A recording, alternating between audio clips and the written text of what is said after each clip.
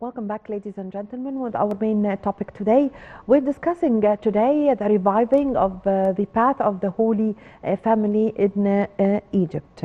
Take the young child and his mother and flee into Egypt and be there until I bring the word. Matthew 2:13. An angel appeared to Joseph in a dream, telling him to flee Egypt with Mary and the infant Jesus, since King Herod would seek the child and kill him. The Ministry of Tourism have paid special attention to the religious tourism in Egypt. Yet the reviving of the path of the Holy Family in Egypt remains its most important project. The ministry aims to attract nearly 2.3 billion faithfuls to Egypt. To shed more light on this, we have the pleasure to host today Dr. Ismail Hamid, historian and researcher. Good morning, Dr. Hamid. Good morning. Dr. Hamid, we'd like to have an idea concerning the from the start of the path of the Holy Family since King Herod until they arrived to Egypt. Thank you for invitation, and first of all, I have the pleasure to host you. Thank you so much, and I would like to congratulate our brothers and in our country, in our land and home, Christians, and I would like to say to them Happy Easter. Okay, and may God bless Egypt and all Egyptians. Surely that story, one of the greatest story that happened in history, that we can say that is in general, because we talk about Jesus. Jesus as one of the greatest prophets and messengers of God. So a story like that representing the saving of Jesus from what was planned to him, that is to be killed or whatever by that kind of a violent King Herod.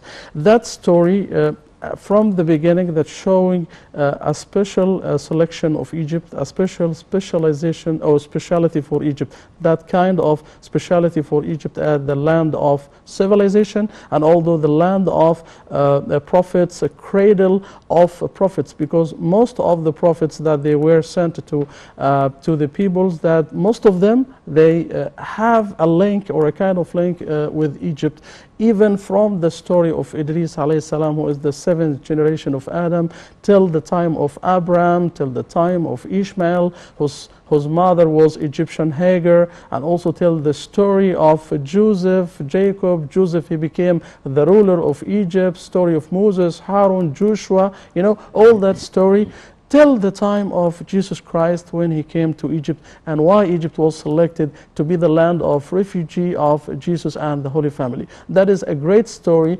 From the beginning, it is mentioned only on the book of Matthew. So that is the only book in the Bible that is talking about that story, about the coming of the Holy Family to Egypt. That story happened when 3 Magus, that or Persians, that they came from Persia, they saw a star on heaven, and they interpreted that it is a birth of a child. That child, he is born at their prophecy that he is born in Bethlehem in Palestine.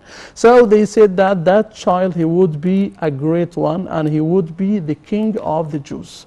So they looked for that child, and then they found him at end on Bethlehem, okay, when he was born, okay, and after that they met the king. So that was the dilemma of that story. When they met the king and they told him about that prophecy, that we saw a child who is born in Bethlehem, and we saw a prophecy and a star on heaven showing the birth of that child, and he will be the king of this land. So when he told them about that, so he became very angry for this king, that he ruled Palestine for longer time, could be more than 20 years, and how come there is a new child born and he would be the king of this land? So what about him? What about his children? So he decided to kill all the male infants that they were born in Bethlehem.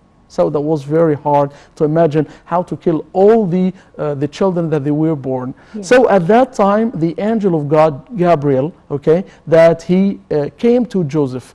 Joseph, the carpenter, who was the fiancé of Mary. And he told him, take the child and his mother and go to flee to Egypt and stay there till I will tell you. Yes. So from that point, that started that The speciality of Egypt, and they started their great road and path to come to Egypt after long ways, thousands of kilometers that they took, also lots of risks that they found on their way, lots of miracles that they happened, because in every station where they stopped, in every city where they stopped, we have a link. We have till now a monument, even that we have a church, we have a monastery, we have something, we have tree related to that story telling us about the coming of the Holy Family to Egypt. Yes.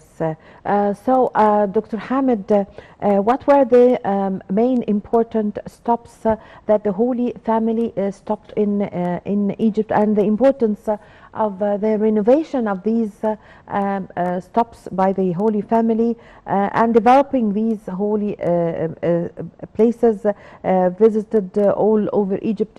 They visited in Bahira, Sharqiyya, Kafr al-Sheikh, Minya, Asyut, Gharbiya, and also North Sinai. Surely that, they said that they had lots of stations. So in every station we have lots of stories, okay, that they are mentioned, lots of things on the Christian traditions, okay. That story started from Bethlehem. So they moved from Bethlehem and then they went directly to the west. To the west, so they went to the Gaza Strip. So they stopped in Gaza Strip. That's still there on Palestine, and then they come to Rafah. Rafah, it is divided between Egypt and Palestine. We have the Rafah, the Palestinian, and we have Egyptian Rafah. So from Rafah, they moved after that to Al Arish. So they come to be on the heart of the land of Egypt on Sinai, and also they were blessed. They blessed the land of Sinai as the holy land, the holy, because most of the prophets that they come to Egypt, they should cross the land of Sinai, where the Mount of Moses, where also the place where God talked to Moses, where he received the Bible and the Ten Commandments and all that stories. So from Al Arish they went to Al Farama. Farama now in Port Said. Yes. Okay, and now after that from Al Farama they went to the south. So they come after that to Tel Basta. And then in Tel Basta we have a church till now, the Church of the Holy Family, that witnessed that great story for them. And from Tel Basta they moved a little bit to Calliopeia and Mustarad. And then they went up to go to Bilbais. And after that they moved to the Delta. And then they went to Samanud and to Sakha on the middle of Delta in Kafr al-Sheikh, and then they crossed the Nile in order to go to Wadi Natron. So there in Wadi Natron, surely that we have 3 monasteries that they witnessed that great story. Wadi Natron, so it is now in Al Buhaira, and then they moved to the south, closer to the Nile, and then crossed the Nile, okay, to the south of the Delta, and then they went to Mataraya and Ain Shams, and there we have the holy tree of Mataraya, okay, where is the obelisk, where that tree that said that this tree was planted from the water, and also from the water that Mary, when she washed her son, okay, and then from that water, okay, so it is grown, so it's considered to be a blessed tree. And then they went to one of the most important station of that story, so they come to the Old Cairo now, where at the church of San Sergius. San Sergio or Abu Serga, there we have the crypt of the Holy Family. So that is one of the most important Christian places in the world. We call that place at the house of the Holy Family, because they spend there, according to some traditions, at least 3 months or maybe more. So till now we have that crypt, okay, that is under the ground, and we have a shaft of water just closer, and we have a place which is mentioned there to be the place where is the bed of Jesus, where he slept there. So they stopped there. So surely that Joseph the carpenter, he should go on some hidden places, because he knows that lots of soldiers and people that they follow him in order to get the child. So he should be on such a way, okay, to be in hidden places and so on. So when they found the security and to move, so they moved from Old Cairo, from that church, and then they went to Al-Mahdi. Al-Ma'adi there, even the word Ma'adi itself, it is mentioned according to Al-Ma'adiyya.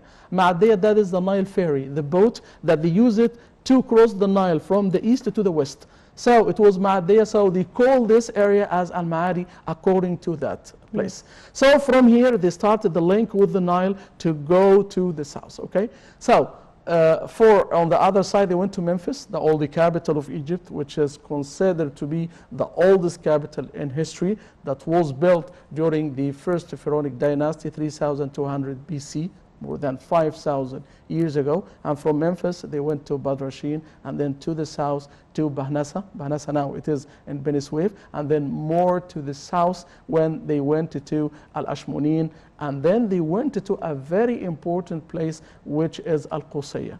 Al-Qusayya, there is there, Jabal Al-Muharraq, okay? And then they went up to that mountain, and then they stopped there. One of also most important station that they stopped there, because they stopped there for a very longer time. And according to the Christian tradition, the longest time that they spent in one place in Egypt, it was over the mountain of Al-Qusayya or Dir Al-Muharraq. From there, they spent 6 months. Okay, yes. And there also there is the church, which is considered to be, according to Christian tradition, the oldest church in history, because they said that the altar of that church was made by Jesus Christ himself. Yes. So at that time, Joseph, he slept because they were very tired and so on. So the angel Gabriel, he came to him and told him, take the child and his mother and be ready to go back, because the tyrant is dead.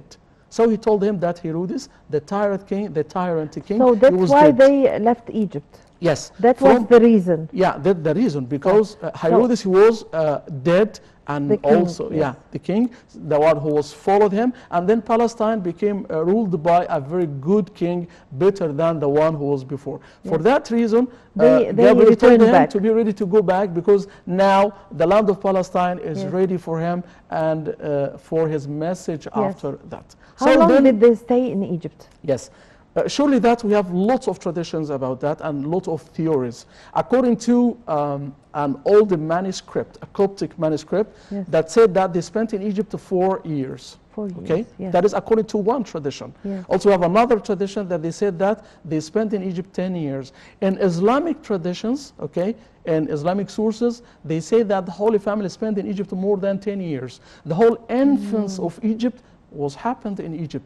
And also we have from the book of At-Tabari, then the book of Ibn al-Athir, al-Makrizi, and so on. We have tens of tradition in Islamic sources that they said that Jesus, he spent in Egypt till he became 12 years old. And we know that he came to Egypt when he was only 3 months. So he could also be more than 10 years. Yeah, 10 years or 12 years. So the whole infance of Jesus was in Egypt. And that is a kind of blessing for Egypt also, to have that whole infance for Jesus to be in Egypt. And then they started the retour and to go back to the land of Palestine. And then this case, it was more easier, because there is no risk at that time. So they get the Nile, and they went directly to the north, and then from the north to the east of Delta, and then to the land of Sinai, and then they went back to Jerusalem. Yes, I thank you very much for coming today and for your valuable information. Thank you very much, Dr. Ismail Hamid, historian and researcher. Thank you very much, sir. I had the honor to host you. Thank you so much. Thank you.